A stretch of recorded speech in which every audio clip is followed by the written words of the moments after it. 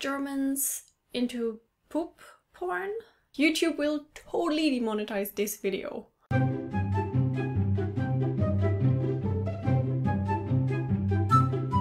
Hey rabbits, it's Trixie, or at least what's left of me after a monster mosquito feasted on me last night. I'm like 80% mosquito bite. But anyway, in today's video I want to tell you about the most awkward, weird or hilarious stereotypes about Germans that have been posted under my videos. I usually receive a lot of comments, most of them very positive and nice or constructive feedback, but especially when I talk about the German culture or stereotypes about Germans, I sometimes get to read very disturbing things. You know, people sharing their opinion about Germans with me, or stating something that they have heard about Germans, which is not always something that I am as well aware of or that I can confirm. More like the opposite. Very, very, very uncommon and exquisite stereotypes that make you go, okay. For today's episode, I collected some of those very weird stereotypes that have been posted under my videos. They're related to very different things, for example, looks or behavior or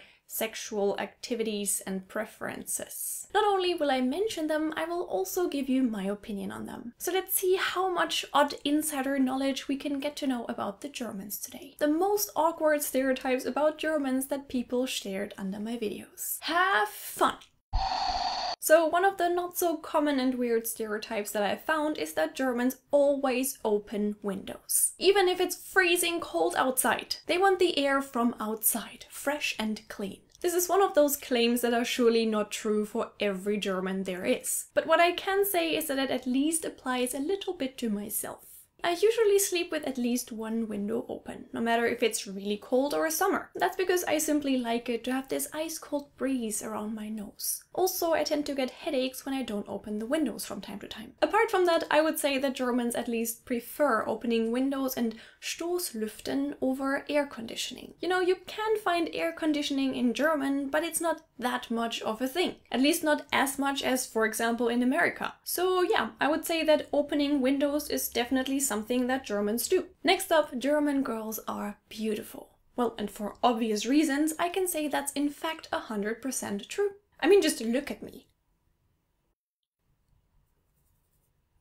Self-explanatory. Confirmed. Weird, awkward stereotype number 3, Germans are all blonde. I guess I know where that stereotype comes from, but I'm not gonna go down that road. Instead, I'm gonna take that question literally and just look into some statistics. After some research and a couple of calculations on my own, I ended up with the following table. It appears that in Germany, around 48% of men are blonde. 42.3% have brown hair, 6.4% have black hair, and 3.3% are red-haired. For the women, it's 50% blondes, 43% brunettes, 2% have black hair, and 5% have red hair. So given this data, the claim that Germans are mainly blonde seems to be true. But there are two things that need to be mentioned. First of all, it depends on the region inside of Germany whether a person is rather light-haired or dark-haired. For example, in the north, you'll find more people with real blonde hair. Secondly, what I listed as blonde in my table contains every kind of blonde hair. Very light blonde hair like this, the average blonde, or even dark blonde. And I guess that quite some people would call the dark brown hair already. So especially when we talk about this transition color between blonde and brown hair, it is very difficult to say what's more common. So instead of saying most Germans are blonde, I would say most of them are dark blonde to light brown haired.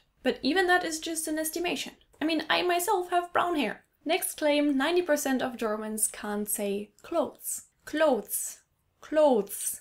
Clothes. Clothes. Clothes. Clothes, clothes, clothes, clothes, clothes, clothes. I don't know, you can decide about that one. If a foreigner speaks German to Germans, they will answer in English to be polite. And this may happen to you, but it really depends who you talk to. If it's a rather young person and he or she notices that you are truly struggling, he or she may think it's a good idea to switch to English. But you know, I personally wouldn't do that, as long as I think that the other person's German skills are well enough to communicate with. But this is also highly related to the context. If a person simply wants to chat or has a simple question, why would I switch to English? However, if the same person is in a hurry and needs to get the next train and asks me when it leaves, I may try to give him or her the required information in English so that the process is quicker. So that's pretty much my answer. It depends on the person that you're talking to and on the context, the situation that you're in. The following one is a very funny one. Is it true that German girls have hairy armpits? And of course the answer is yes, since everyone on this planet has hairy armpits. The question is whether or not you shave them. Gotcha!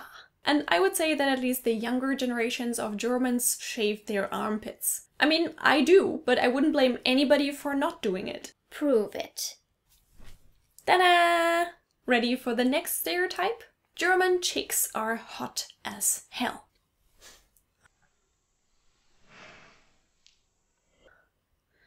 Agreed again.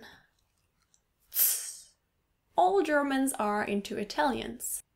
Maybe. No clue where this stereotype comes from, and I've never been into an Italian myself, so I cannot really say whether that's true or not. Sure, there must be Germans being attracted by Italians, but I wouldn't see a difference to other foreigners or even other Germans. Germans really like escargot. Here I'm not so sure if we are thinking about the same thing. To me, escargot are cooked snails. Food. I just wonder if that's like a nickname for something kinky?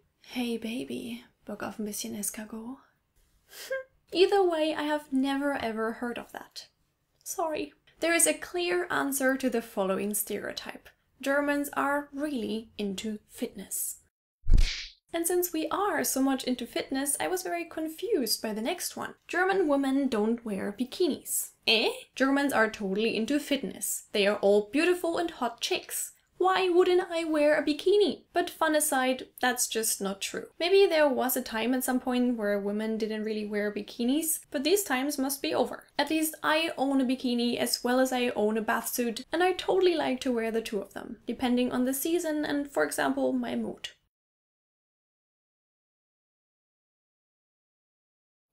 Since we are already approaching the end of the video, here are the 3 most awkward stereotypes I could find about Germans. Germans are into hardcore dirty porn. And I'm not so sure about that. I mean, what exactly is meant by that? I guess every nation has some porn that could be described as dirty and hardcore. So what exactly are we talking about? Something weird? What's the deal with German porn? All the pissing. Pissing? Well, at least it's not pooping? You forgot the Scheiße porn.